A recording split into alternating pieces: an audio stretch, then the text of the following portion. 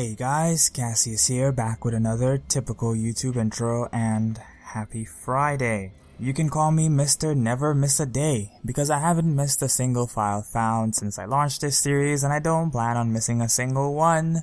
Hopefully. We're going strong, and we're gonna keep going strong. Now, I actually have some news to talk about this week.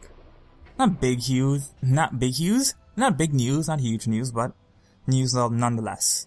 On the chopping block today, THQ gets resurrected from the dead, No Man's Sky is okay, and more Pokemon news. And I might actually get to the Pokemon news this time. Starting off, breaking this morning, Nordic Games is now THQ Nordic, and thus is the rebirth of THQ. Now with this rebirth comes a dearth of games. A lot of them, 26 of them to be exact. Some old and some new THQ IPs. And that's fantastic news. More games are gonna get made, and the once defunct THQ is back.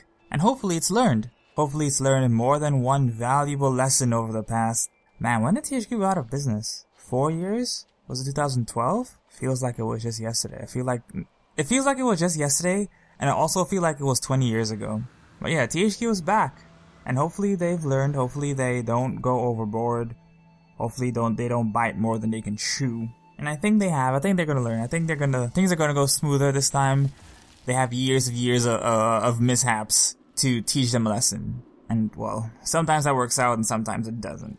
I mean, Sega is still making the same mistakes over and over and over again. So, I'm gonna keep my fingers crossed. Moving on from THQ, however, as you might have noticed, the game in the background is No Man's Sky. I've been playing it. I think I've played maybe 15 hours since launch, since Tuesday. That sounds right. I played all night when it came out, and I played out throughout the week. So about 12-15 hours, and the game is okay. The game isn't awful. It's not bad. It's an okay game. If I worked for a big publisher that did review scores and I had to put a hard number on it, it would be a hard 6. It would be a hard 6. It would be 6 whatever, 6 point something, 6 point good. Because the game is essentially Destiny without the combat, and Minecraft without the color and fun of Minecraft, of building stuff. You can't build in this game yet, and this game is just discovery. And if you like discovery, then No Man's Sky is definitely for you. That's why I like it. That's why I enjoy it so much. I just have fun wandering around. Like, yesterday I found a purple nebula that I named Purple Rain because the entire sky is just purple. There are 5 planets in it, and the first planet I found was an Earth-like planet. It had water and land. It was nice. I named it Earthsea. And I'm just gonna be in this solar system for maybe 10-15 hours. I'm not gonna leave. It's too good. It's too perfect. I found the perfect system. I'm just gonna stay there. I'm just gonna stay there forever because that's what this game was about, me being an explorer, being a discoverer, and I discovered. So I'm gonna stay there. I'm gonna reshape these worlds. I'm gonna mine and dig and do all the cool stuff. And there isn't really a lot of cool stuff to do in this game as of yet. And the inventory management is horrendous. It's horrendous. It's so bad. It's so bad. Oh my goodness, it's so bad. The game has a lot of problems, and a couple of them are game-breaking. And I haven't run into any game-breaking bugs yet, and I'm afraid. I am afraid that I will. And I want to review the game, but I don't think I will until I find a black hole, which I haven't yet. I probably won't for another 10-15 hours. And that's fine, because I like flying around. I like just finding really cool things. I found a cave, and I know that sounds really boring and lame, but the cave was filled with plants.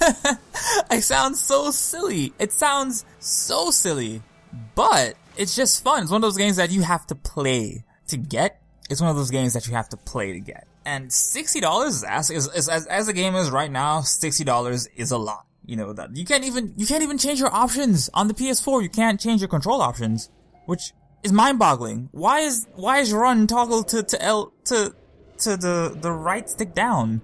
That's just so silly. But I'm still having fun with the game. It's still enjoyable. It just has a lot of problems that I can't overlook. Problems that I will overlook as a person enjoying the game, but problems that I can't omit from telling someone, hey, I'm having fun with this game, but this is the kind of game that I like. You might not enjoy this game very much. If you don't enjoy discovery, if you don't enjoy lame, mundane things like numbers and mining and galactic trade and being in favor with alien races, this game probably isn't for you. And the being in favor with alien races is not as deep as, say, something like Mass Effect. So we'll see. This game can be something amazing, though. I know that this game can be something amazing, and I know that it eventually will get to the point Minecraft is now. Because if you remember when Minecraft started, it wasn't all that super fantastic, super phenomenon.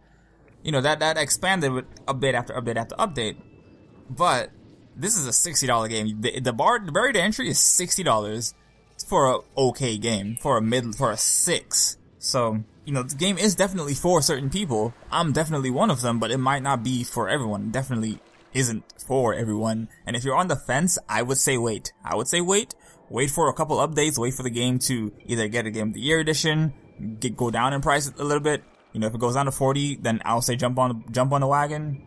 And if you're playing on PS4, especially if you're playing on PS4, I would definitely wait, because they have a lot of things to fix. And with the way cert works, it's gonna take some time. It's gonna take a long time. They can't just push out updates like they would on the PC version. And there's not even an FOV slider on the PS4 version, for crying out loud. But that's neither here nor there. And also, I lied to you earlier. We're going on 8 minutes now, so I won't be talking about Pokemon today. Sorry.